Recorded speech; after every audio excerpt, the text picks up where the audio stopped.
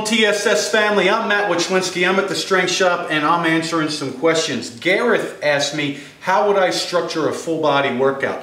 So I'm going to talk about a couple principles of a daily program. So how would you structure a full body workout? Obviously, first, make sure you warm up thoroughly. Focus on things that are important for you to get better at your goals and your situation. If you're really tight and inflexible, you're going to need a lot of stretching. If you're already a very limber person, you might not need as much stretching, but you should still get your body warmed up, lubricate the joints.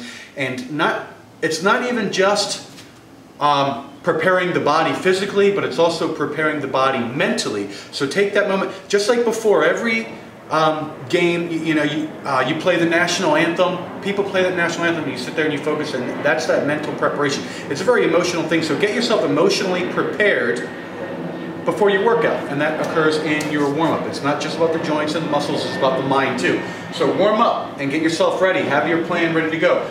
Principle number 2, high skill and high speed and high power, high skill exercises and lifts are going to be performed early in the workout.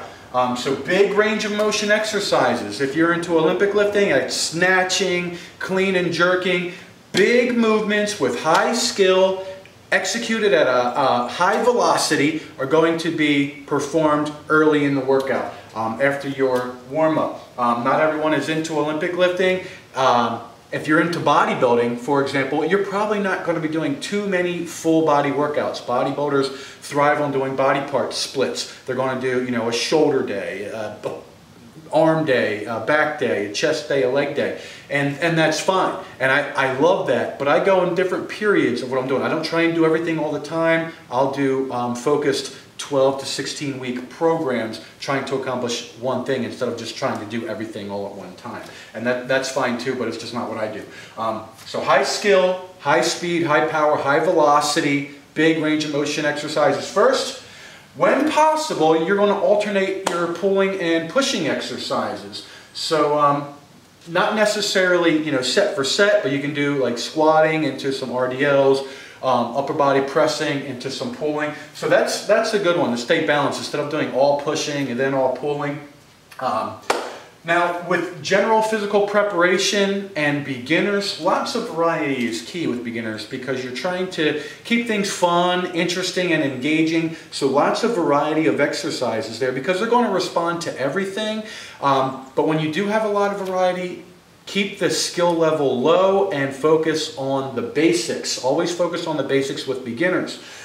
With specific physical preparation, you're going to need much less variety because there is specificity there. And with specificity, you're going to need to practice just what you're trying to get good at. But with specificity, you're not going to be doing, again, not a ton of full body workouts there, unless you're in, again, if you're into Olympic lifting. An Olympic lift is everything from your fingertips to your toenails. Full body, every single lift, snatching, cleaning, jerking, things like that.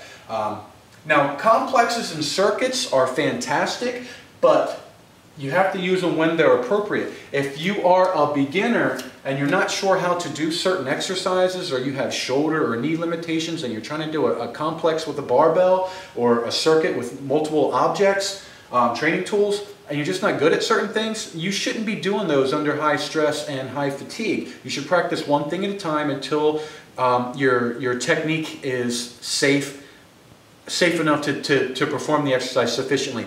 Rule number 1, do no harm. Don't get anybody hurt. So when I'm doing complexes and circuits, I keep the skill level very low, and that's going to be individualized per individual. If someone can do snatches all day long with good technique, even when they're fatigued, their form doesn't break down, that's fine. But someone who doesn't know how to do a snatch, and you're running them through a circuit of snatching, kettlebell swings, running around the block, and they come back and now they're huffing and puffing, they're supposed to snatch again. That's very, very poor programming. So make sure that they're doing the skill level first as practice. Practice, practice, practice. Get full recovery before you practice your next set or rep, and then keep things very simple and low level of skill when you're doing those complexes. And like I said, that's individual. based on the person and what their current skills are. Short range of motion is going to be at the end of the workout. So for example, if you're doing cleans up here, clean and jerks, towards the end, you could be doing your shrugs and your farmer's carries, swings, shorter range of motion exercises towards the end, where you're trying to isolate a muscle, you're trying to integrate full body athleticism, full body integration towards the beginning, shorter range of motion isolation towards the end. The skill level's very low, your body's fatigued, and you can just focus on one thing at a time. So generally speaking, full body exercises into lower body exercises into upper body exercises. This is going to be the level of stress right there.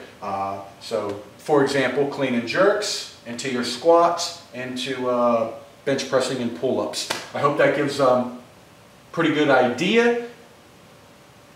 Any more questions? Let me know. Matt Wachlinski.